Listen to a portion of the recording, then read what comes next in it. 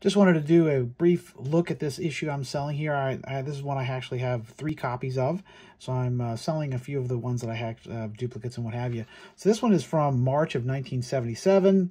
Here on the cover, you have Gary Simmons and Jimmy Weinert, and inside you have a look at a really trick DG MR50. Neat little machine. I don't remember actually getting the MR50s around here. I never saw them. Of course, I was really young when this magazine came out. I was 7 years old, so this is a little bit before my time, but really neat machine.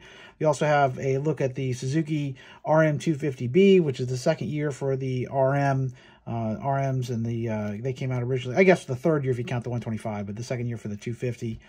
Great magazine. Got some ads, classic ads for Lancer Leathers. A little Motocross Action ad here.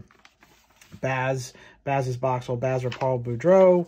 It was one of the guys at Motocross Action. Cool little picture of Dave Miller, who just recently passed. Rest in peace, Dave. One of the mad scientists of motocross. A lot of great stuff in these old issues. I love these old magazines. It's neat to look at. Another guy that's passed on, Al Baker, guy behind bringing the Mugen to the U.S. and ran XRs only back in the day. This is cool. This is the old Rider of the Year Award Motocross Action used to do. They actually used to give away trucks. The guys would win a truck, which is pretty crazy when you think about it. Now, the Motocross Action certainly wouldn't be giving away a truck these days. There's that really cool DG MR50. That thing is neat. That thing would be neat now. Look at the travel on it. It's a really cool little motorcycle. Little two-stroke Mini from Honda. Like I said, I know they were, I guess, for sale just for a few years here in the U.S. By the time I got into riding, the XRs were pretty much it. You couldn't get those anymore. A test of the RM250 of Jeff Jennings, fast kid back then. JT Racing ad. Got some coverage of the old Trans AMAs, which were really great for a while. The fall series that kind of went away in the, I guess, the late 70s, maybe the early 80s was, probably before the 80s started. I think the Trans AMAs went away. So there's some cool race coverage in here.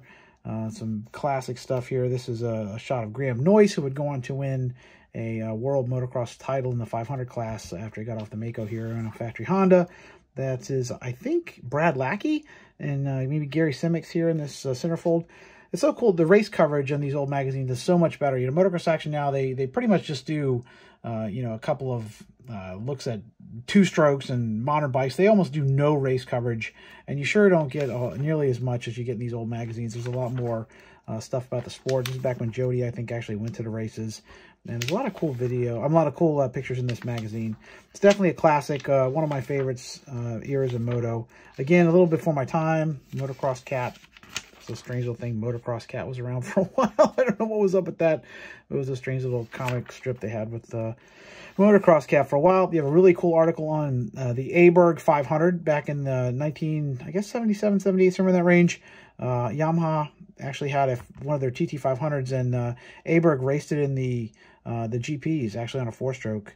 I think it was the last 4-stroke to win a GP until the 90s when, they started Husabergs and stuff started coming out, and big Husqvarnas. So this is a really neat machine at the time. The TTs were real popular off-road bikes, but they weren't really motocrossers. And this Aberg machine was one hell of a machine at the time. I know a lot of guys still race the HL 500s and what have you. So in any case, I'll be selling this. This is one of my favorite photos. This is an amazing Billy Grossi picture. I have no idea how he's doing this. Maybe he wrecked 2 seconds after this, but this is just an amazing photo. And then on the back here, you have a really cool ad for Bultaco, basically making fun of Husqvarna and the fact that they make a bunch of different things. And I guess it could be Yamaha too. They made pianos and what have you. So in any case, if you like this magazine, give it a like here and try and win it on eBay.